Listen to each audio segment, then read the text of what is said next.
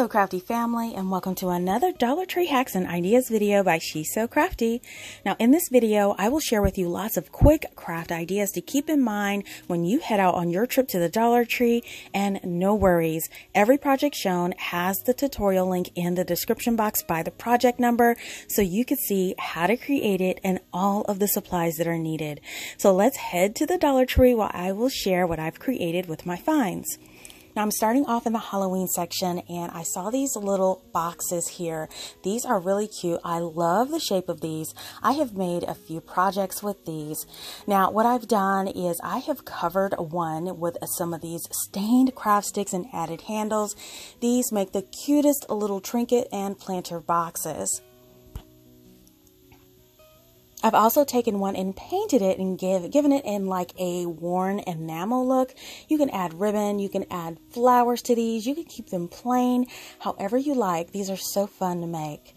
And check out this little wagon. So I've done one in a wagon shape for the fall. I really think this turned out super cute, and everything was from the Dollar Tree.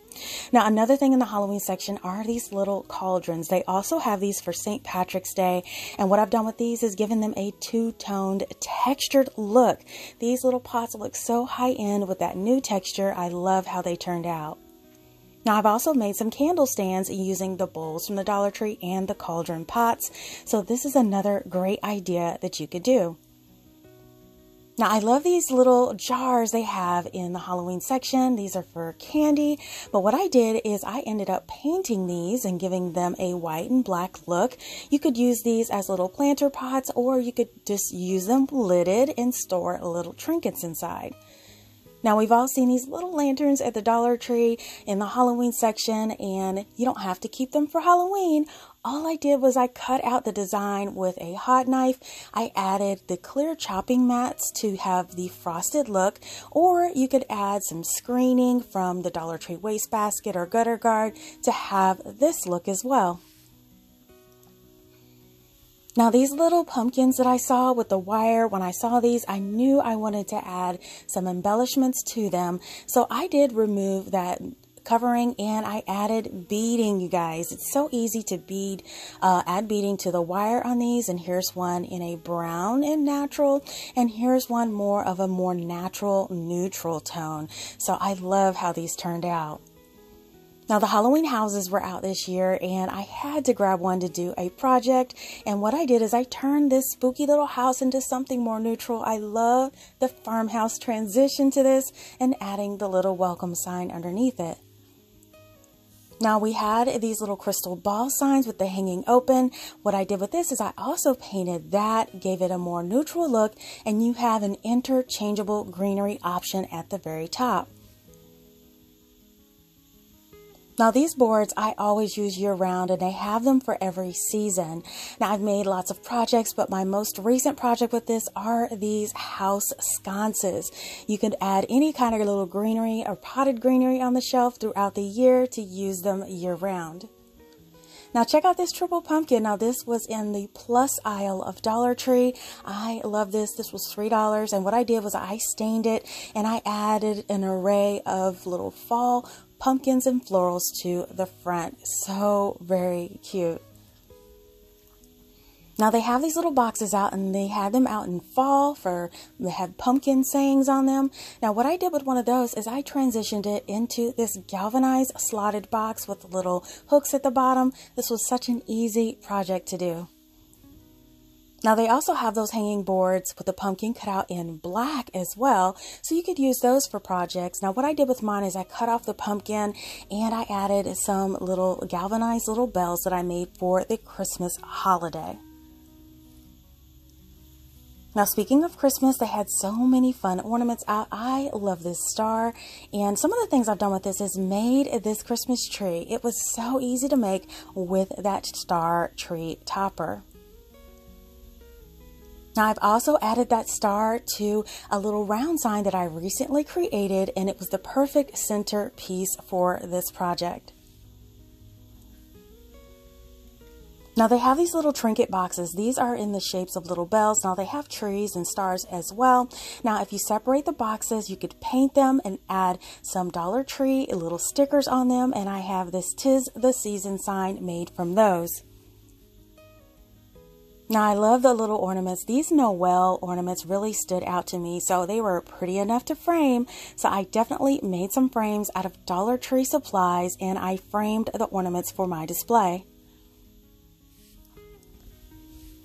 Now I love these MDF little snowflakes. They had 2 different designs at my Dollar Tree, and these are really good quality. So I made 2 different ones. Now for the first snowflake, I painted it black, and what I did is I took a white paint marker and I made ticking stripes, and then on the other side I added greenery.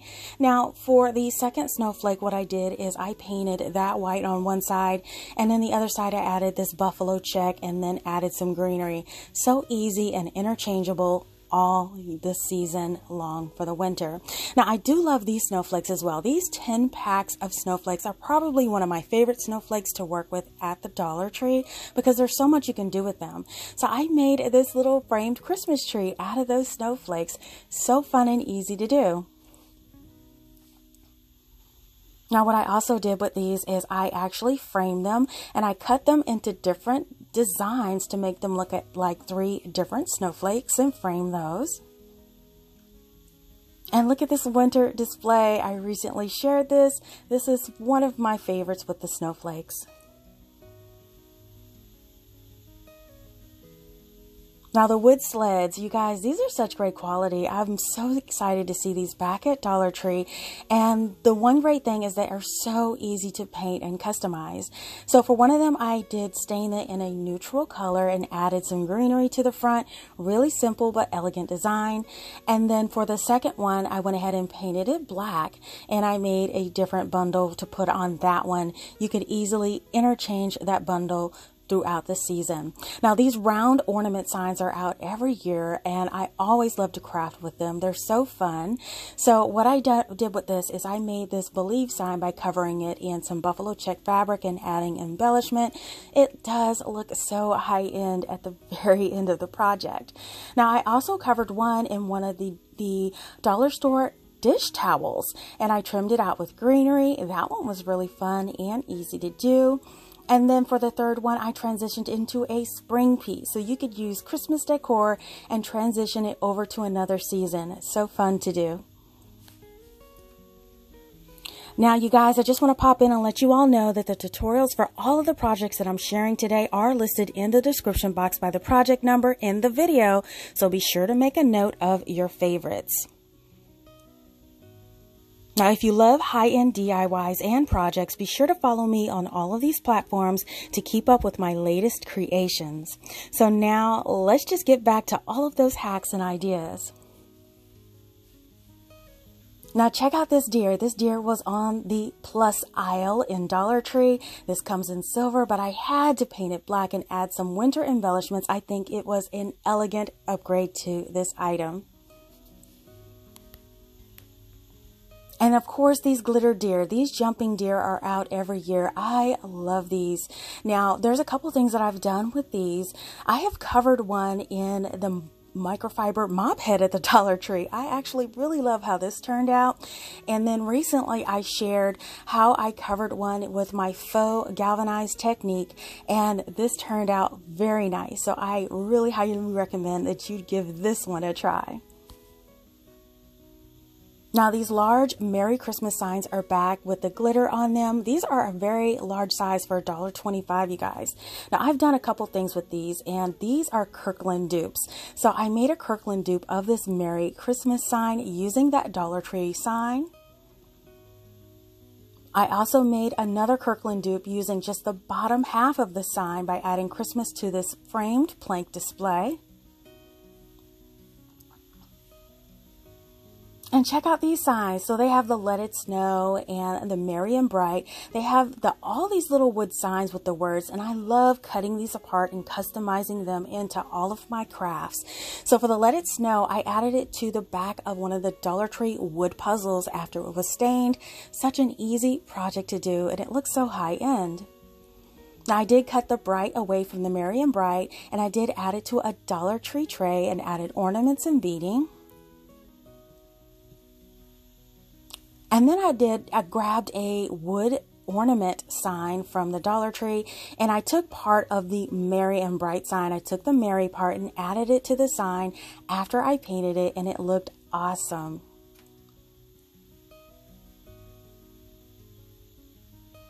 Now another project I did with the bulb is paint and stain, and added the word snow that I got from the dollar store.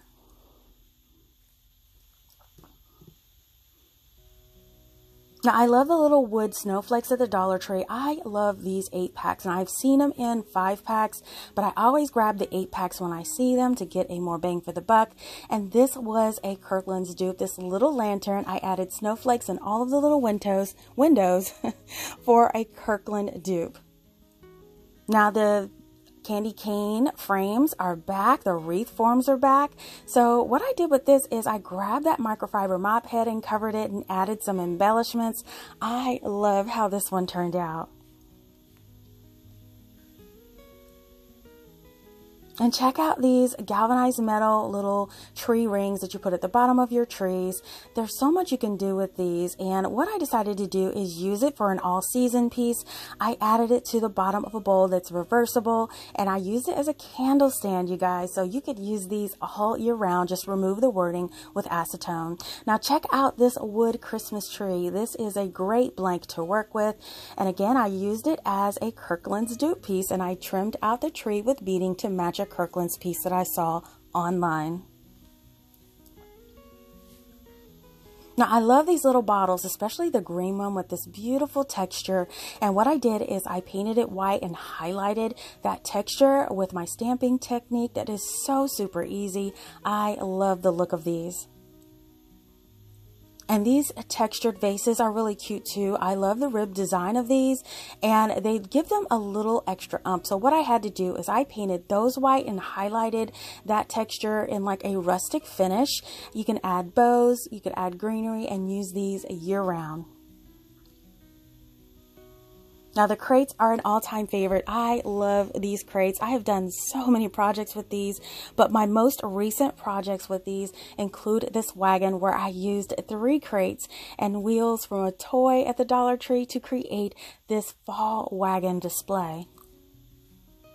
I also used them to make this 3-tier modern piece that you could put faux plants in, or you can use it for organization. That one was really fun.